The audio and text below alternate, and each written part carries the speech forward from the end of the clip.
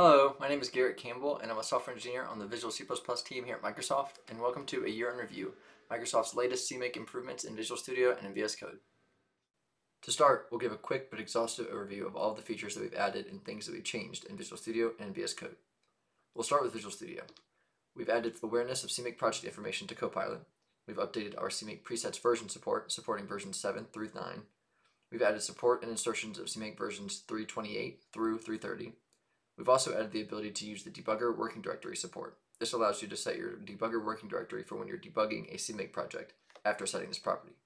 Some single file compile improvements, and then also adding CMake debugging support with the CMake debugger in Linux. In our other IDE, VS Code, we've released 3 major versions over the past year: 118, 119, and 120. You'll notice that in each of these releases we've made a lot of improvements, so we'll only call out a few notable changes. In 118, some notable changes are support for CMake presets v7 and v8, improving the project outline view, and also updating our CMake quick start experience to dynamically create presets files for you. In 119, we added a setting that provides more control over the use of a Visual Studio developer environment, enhanced our validation of CMake presets, and also did a large batch of bug fixes. Lastly, in 120, we added support for presets v9, and we also added support for CMake language services built into the extension.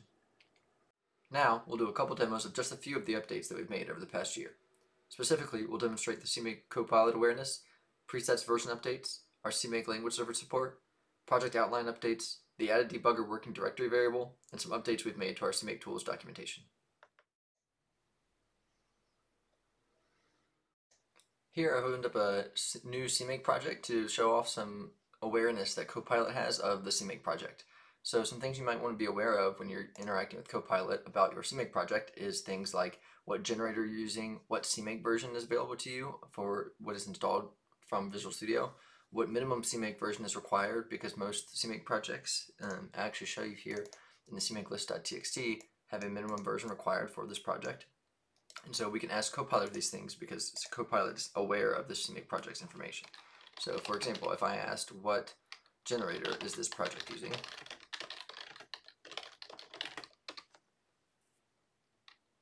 and then if I ask what version of CMake is this project using,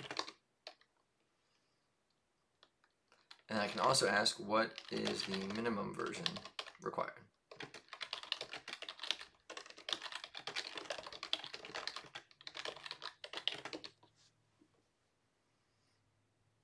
And so that's just a small taste into what is available with Copilot and the knowledge that it's aware of. And so you can expand upon this to ask any questions that you need to, including things like how you can interact with various commands based on the versions in the CMake list.txt. Here I've opened up a very simple CMake project, one that simply prints out hello CMake to the terminal. And I've used the file new CMake project template provided by Visual Studio to open up this project, and so I've already got some configure presets preset up for me. And so you'll notice I already have the things that are included from version 7 here in this file. The first thing is the PM macro, which allows us to reference an environment variable from the parent environment and expand it into this include field. So this will expand this test environment field to what it's set from, which is the directory of the CMake presets file. And it'll include this include.json, which simply just adds a couple of additional configure presets to choose from. So if I save this, and we'll notice that it configures once this info bar goes away, you'll see this included preset available to be selected. Additionally, we can add this trace object, which when turned on and given a format, it will add additional trace output to your configure process, which is makes it a lot easier to trace through your CMake configure and understand what might be going wrong. So if we look at the output that came from the last configure, you'll see all this additional output which can help you debug and understand what's going on with your CMake process. Get that out of the way. Additionally, if you switch to version 8, one thing that's available is the schema field, and this allows you to specify a document against which to verify this CMake presets file. We've actually already got this set to what we want it, so we won't utilize this, but that's what it allows you to do. And then in version 9, you'll notice that we're actually allowed to use any macro that isn't referencing a specific preset in this include field with version 9.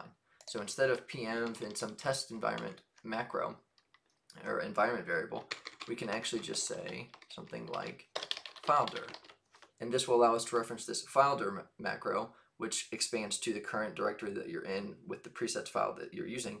And it will do the exact same thing with a little bit simpler mechanism. And so I'll open this configuration dropdown again, and we'll still see this included preset available.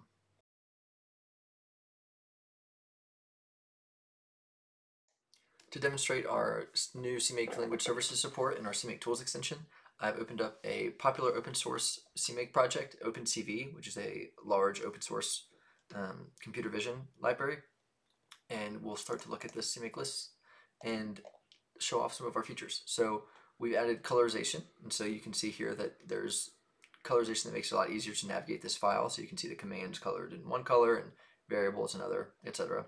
Additionally, we also support built-in quick info information. So if I hover over this include method, for example, you can see load and run CMake code, you can see the description.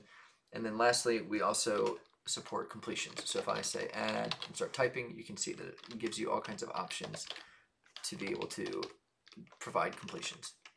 These completions are supported for and quick info are supported for built-ins that come with CMake. We are planning work in the future to add this for any functions that you create yourself or customize things you add to your CMake files. Staying in the same open source CMake project, OpenCV, we can look at the project outline updates.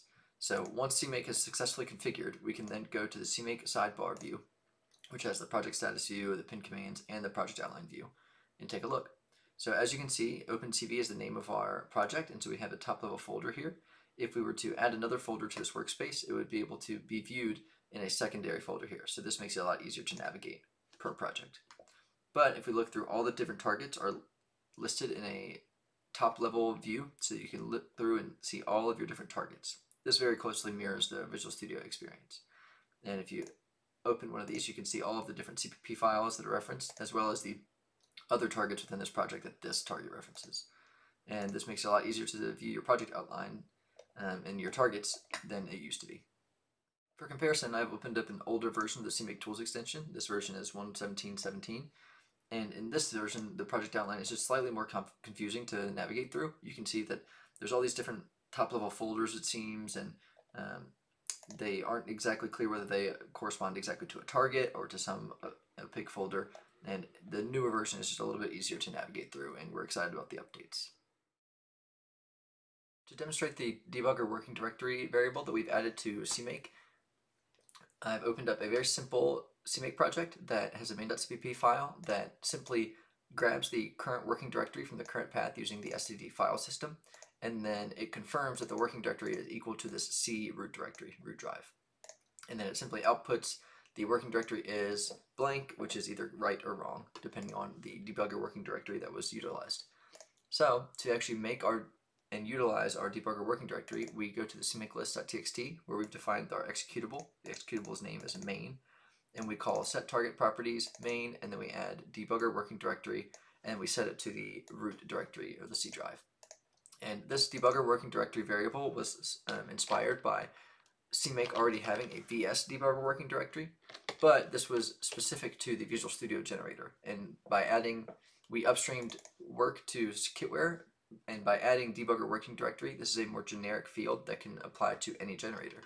And so if I open the CMake presets.json, you'll actually notice that we're using Ninja right now for this example. So if I save this CMake list file and then run the executable, you'll notice that it outputs that our working directory was what we expected. And to prove that it's working, if I modify this to say that we're expecting to be in a test directory and run it again, you'll see that it's saying that it's wrong because it was expecting the test directory, but we still have it set to our root drive, which is what we specified in the CMake list.txt. Another thing that we've updated that isn't code-based is actually our documentation. We've put a lot of effort into making sure our documentation is more easy to read, but also easy to navigate, so that when you come to our repository to maybe look at present issues or see what's happening recently in the product, you can easily find what you're looking for. So we've updated our README to be a lot more visually appealing, and more than that, be a lot more easy to access. So you can see here at the top level the main features that we have supported, and you'll notice the CMake language services and the project outline here, two of which I've demoed in this video, and then also some steps for setup installation And then if you're looking for the docs, it's easily found here. And this gives you a large list of how to find various docs on what to do. For example, if you're looking for presets, you can come to use CMake presets and it will give you all kinds of information. And we are committed to making sure our documentation is not only correct, but easy to access and easy to navigate so that you can understand how our extension works. Thanks for tuning in. We hope you enjoyed this year in review, and please try out the CMake experience both in Visual Studio and in VS Code, and let us know if you have feedback.